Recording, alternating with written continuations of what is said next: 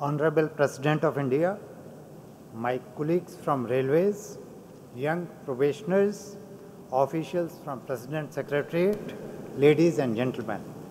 At the outset, I would like to record our deep gratitude to Honorable President of India, who has kindly consented to meet our 219 probationers from 6 services of Indian Railways. This is indeed a proud moment for the young recruits to meet the highest authority of the country, who is not only one of the finest statesmen this country has produced, but also one who has devoted his entire life to the task of nation building. As you may be aware, sir, top managerial personnel of Indian Railways come from 8 organized Group A services through civil services and engineering services of UPSC.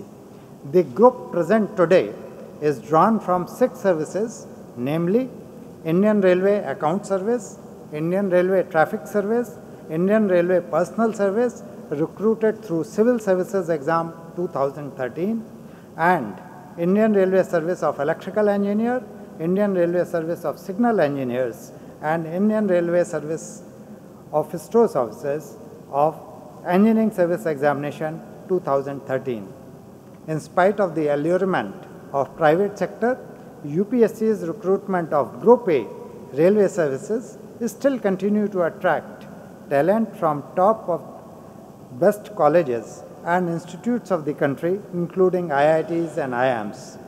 These officers go through 78 weeks training in which they learn both the technical details of their own department as well as general requirements of railway transportation and services to the citizens.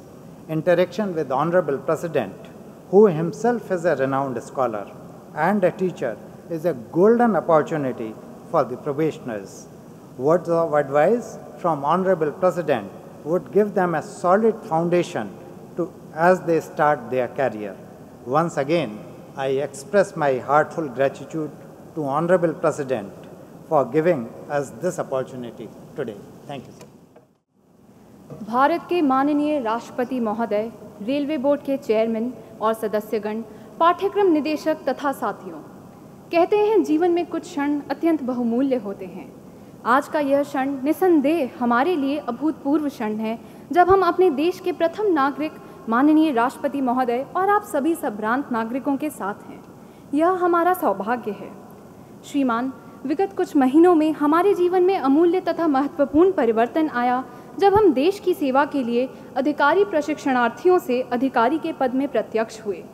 राष्ट्र के प्रति तथा स्वयं हमारे प्रति उत्तरदायित्वों में बदलाव आया है। हमें जो प्रशिक्षण दिया गया, उसकी संरचना इस प्रकार से की गई कि यह परिवर्तन हमारे कौशल अभिवृद्धि में सहायक सिद्ध हो। 78 सप्ताह के प्रशिक्षण के दौरान हमारे लिए यह आवश्यक था कि हम 24 सप्ताह क्षेत्रीय कार्य सीखें। मैं बताना चाहूँगी कि यह 24 सप्ताह हमारे जीवन में अत्यंत महत्वपूर्ण सिद्ध हुए। समय की इस धारा में हमने अनेक प्रकार से भारतवर्ष को देखा, समझा और अनुभव किया।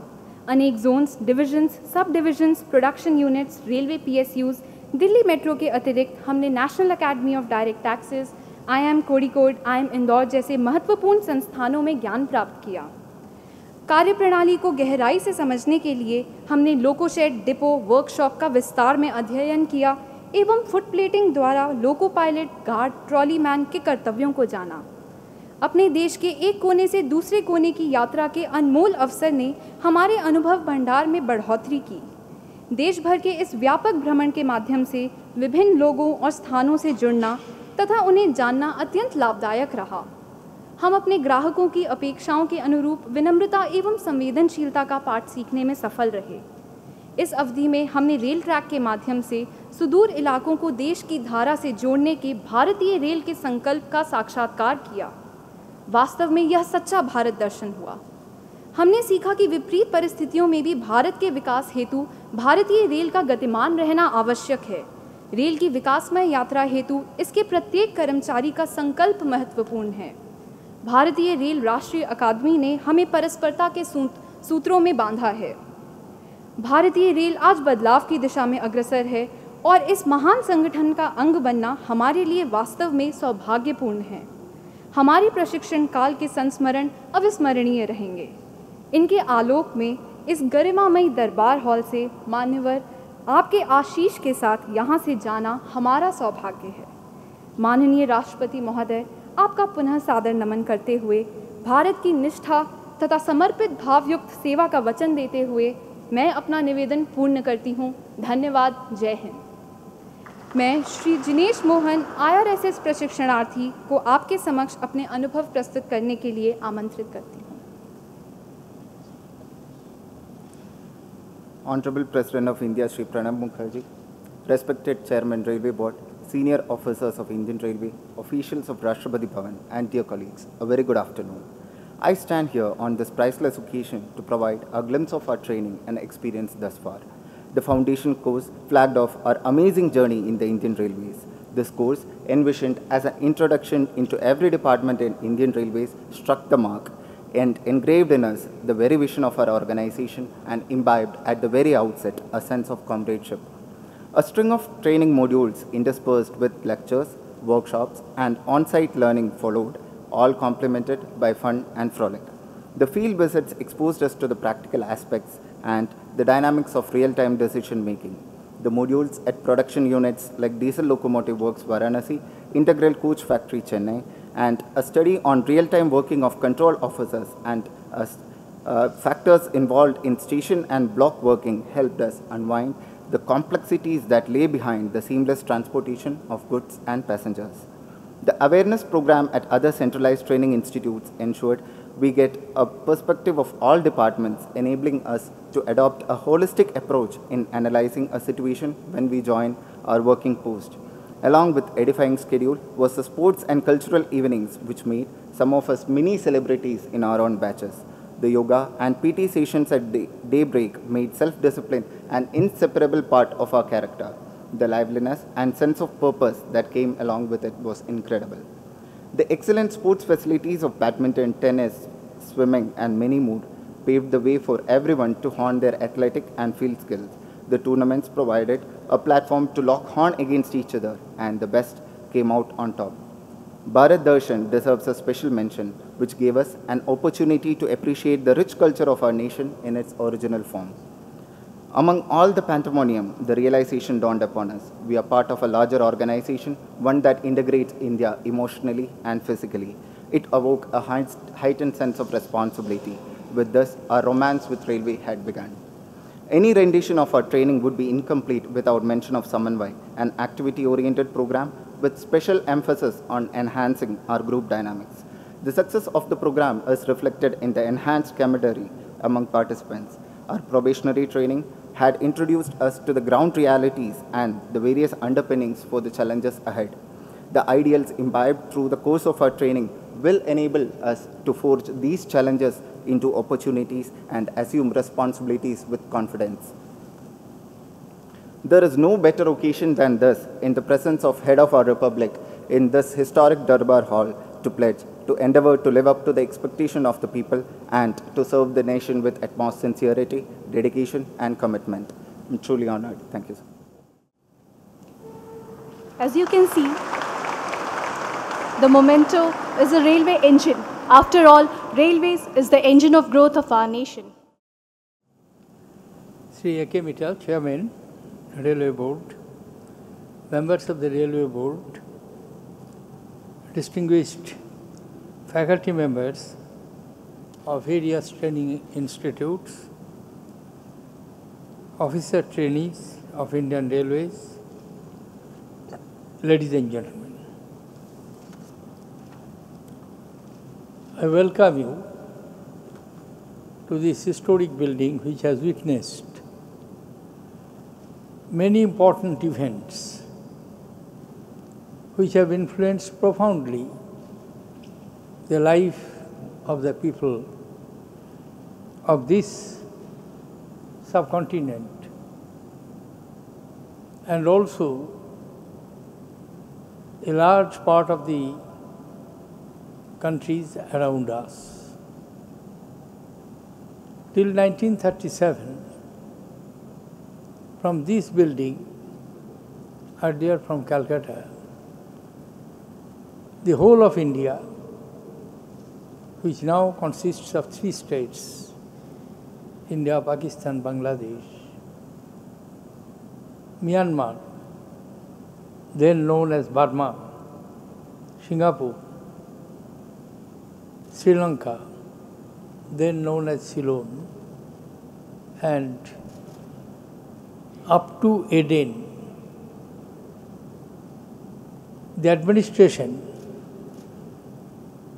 was run from here. And with the passage of the 1935 Act, these separate units were established. And after the Second World War, the history changed. And that is the part of history which you are aware of. This particular hall witnessed the transfer of power and end of 190 years colonial rule. None of you were born, particularly the probationers, and many of the senior officers also. 190 years colonial rule came to an end at the stroke of midnight of 14th, 15th August, when in this hall, almost from this place, power was transferred on behalf of the British government by Lord Mountbatten to the representative of the people of India, first Prime Minister Pandit Nehru. Then again in 1950, another historic moment took place, when for the first time, with the completion of the drafting of Constitution of India, India became a republic. And surely you are aware, for 190 years, laws for our people were made by British government, either through executive orders, regulations, or through their parliament. We had no role. Indians had no role in making laws for themselves. The first law we made, it was the Constitution of India, which was operationalized from 26th January 1950. And that historic event also took place in this hall. Therefore, I am glad to welcome you to this historic, iconic building where many important events have taken place, both in the post-independence and pre-independence. After, of course, the Governor General goes, and we became a republic, it was converted into Rashtrapati Bhavan, and various ceremonies, including the reception and stay of large number of visiting heads of governments, heads of states mainly, sometimes the prime ministers also, but mainly the presidents and the kings or emperors are staying here. But I am not going to address the history to you. First of all, I would like to congratulate you, as you have come from the different streams of discipline. But one commonality is there, that you have successfully competed in a very difficult competitive examination,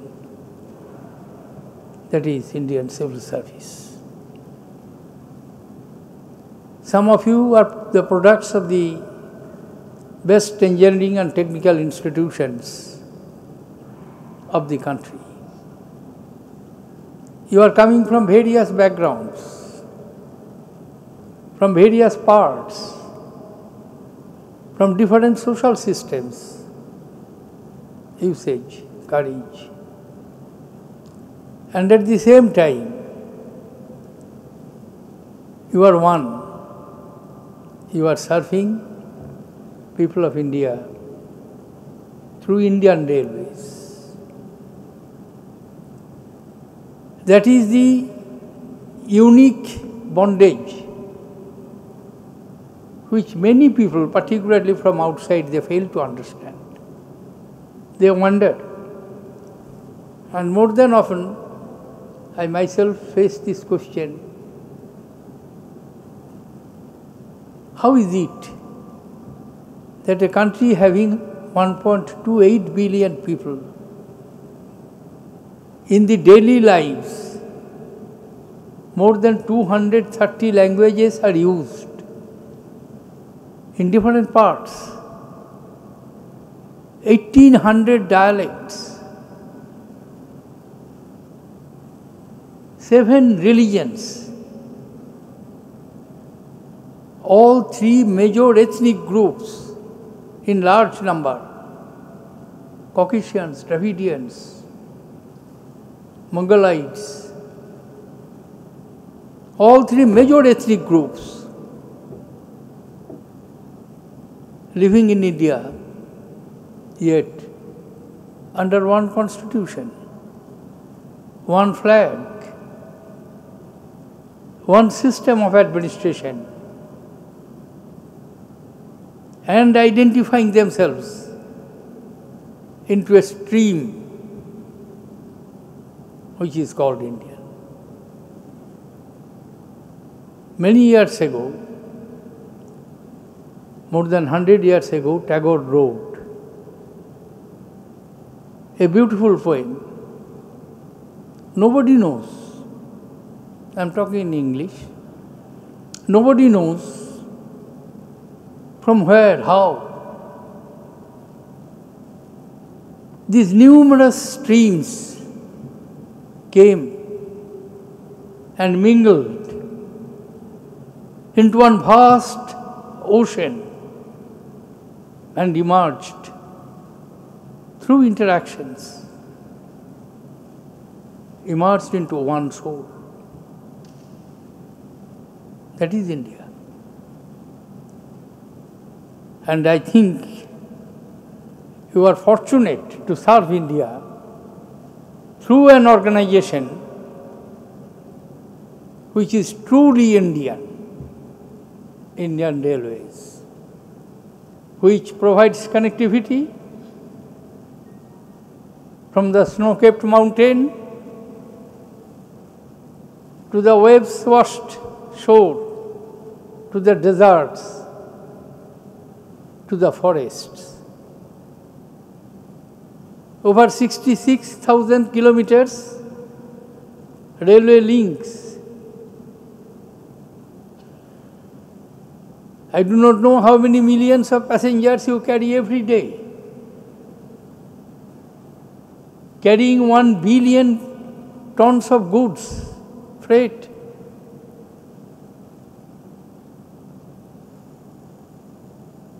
You are serving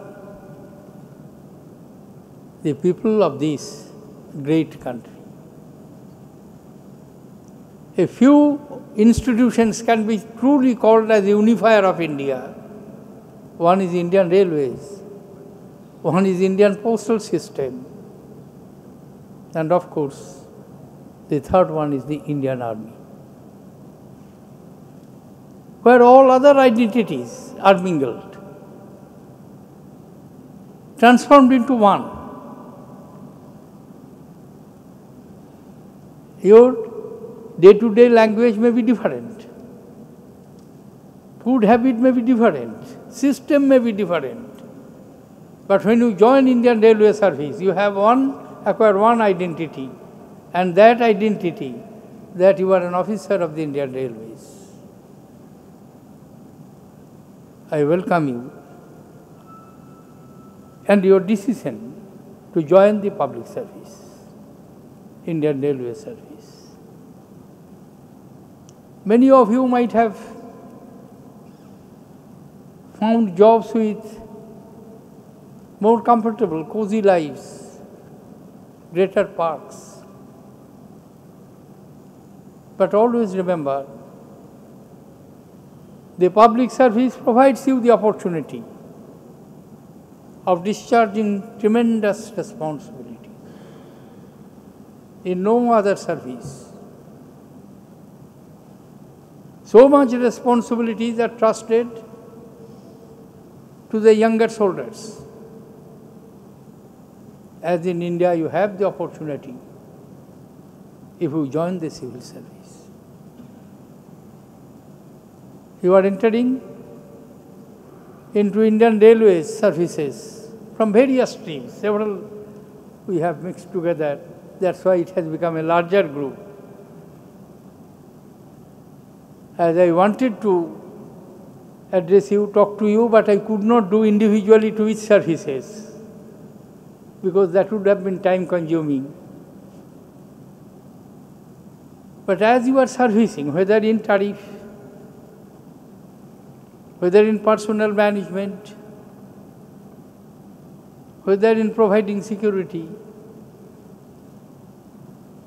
whether you looking into financial regularities or irregularities. As Indian Railway was established in 1856, one of the earliest services you had is the Indian Railway Account Service. Of course, today's newspaper you have seen that a very old decision concerning railways has been changed by the cabinet approval yesterday. That is railway budget, which was separated from the general finances in 1924 by the recommendation of a committee. They made the recommendations in 1921, but it took effect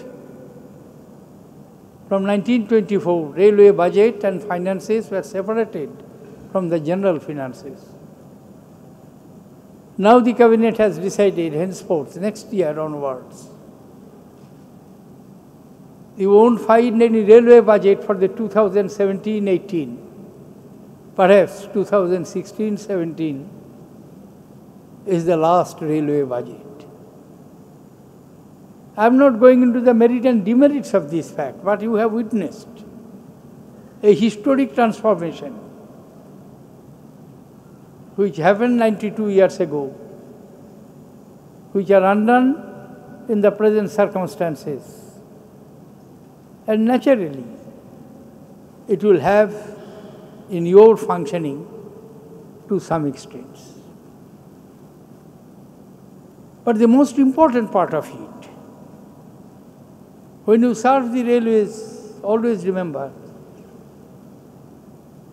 that you are discharging tremendous responsibilities and tremendous amount of trust. Millions of persons who sleep at night, they know at the end of the night they will be taken to their real destinations safely. Therefore, safety is an important aspect.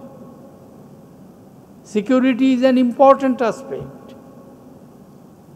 Punctuality is an important aspect of the railway administration.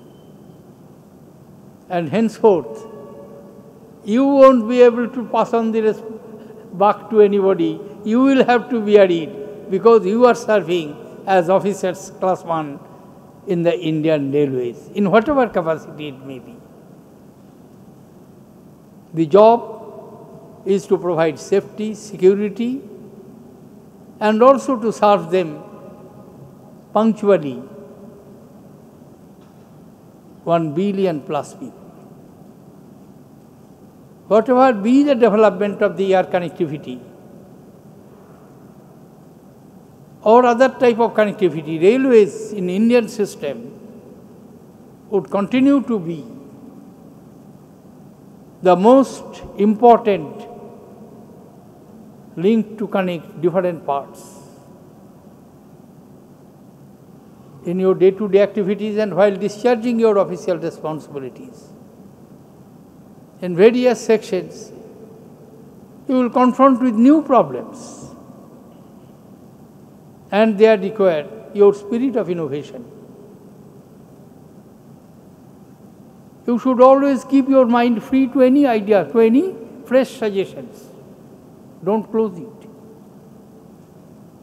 You have obtained degrees. You have qualified in the qualifying tests. And after that you are entrusted with the responsibilities. But always remember, you ought to learn. World is changing so fast. Just shut your eyes and imagine the situation before internet, before mobile connection. That means in the 80s. Within 30 years, if the situation with certain discovery, with certain invention, with certain action of the human ingenuity, life can be transformed. Always you are to keep your mind ready to adjust itself to the new changing situation and to respond to it positively.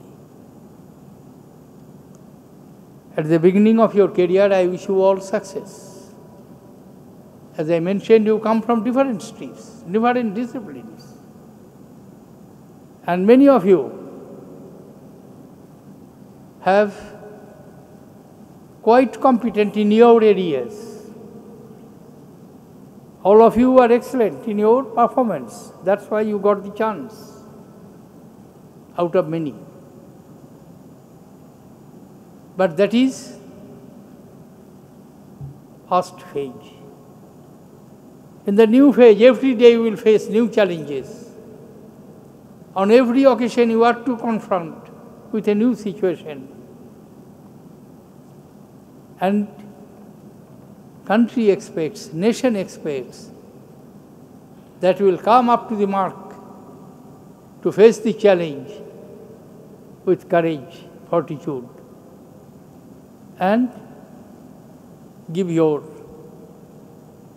best, because always in crisis, a nation's mettle is tested. It is equally applicable in case of the individuals. I wish you all success. Many of you will reach the top of your organization, like Mr. Mittal and many members of the Railway Board and very senior officials. This is a very powerful organization, and I am happy the integrity of this organization is being maintained over a very long period of time. Many innovations will come in the coming years, and I have no doubt Indian Railways will not only be satisfied with introducing high-speed train, but all consequential changes, technological approaches and attitudes will have to undergo major changes. Please remember, you are the agent, harbingers of those changes. I wish you success. Thank you, ladies and gentlemen. Jai Hind. Honorable President of India, Chairman Railway Board, my colleague board members, senior officers, all the young probationers, all the officers and staff of the President's Secretariat. As we come to the close of this program, which gave us an opportunity to have blessings and words of advice from the first citizen of the country, I wish to thank Honorable Shri Pranab Mukherjee, our learned President for having spared his valuable time today to meet the young probationary officers of different railway services. On behalf of the Indian Railways, I express my gratitude to the Honorable President for his kind words of advice to the young officers at the start of their entry into public service. This will always be a memorable occasion for them, which we all will cherish throughout our life and shall continue to inspire all of us further in our endeavors and in the service of our dear nation. I also thank all the officers and staff of the President Secretariat who have interacted with our officers before and during the conduct of this program today and helped make it success. Thank you, one and all. Thank you, sir.